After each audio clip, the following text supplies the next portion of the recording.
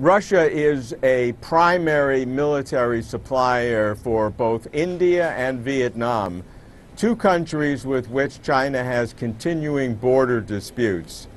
Considering Russia's military sales substantial to both India and Vietnam, what is Russia's position on the border issues that are so important to China, with India on the very sensitive border as it's occurring now, and with Vietnam in the South China Sea?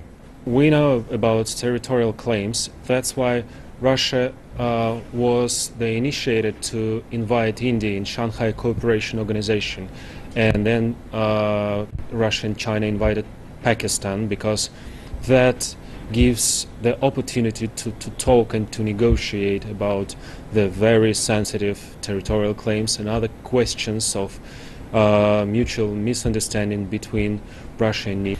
And talking about other border issues, South China Sea is not a domestic region for Russia. So for Russia it's quite a far region. Russia is more concerned about Central Asia and Caucasus, post-Soviet countries. So I would say that Russia has a neutral position towards South China Sea.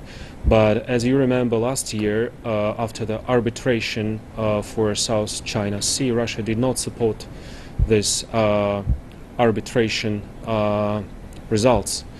And in last autumn, Russia participated in the joint military exercises in the South China Sea, invited by Chinese partners.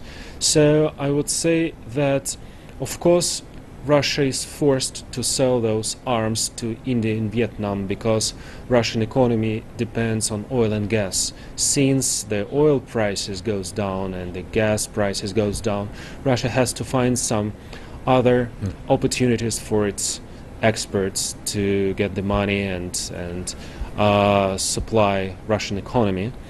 Let's focus on Central Asia, because you mentioned that.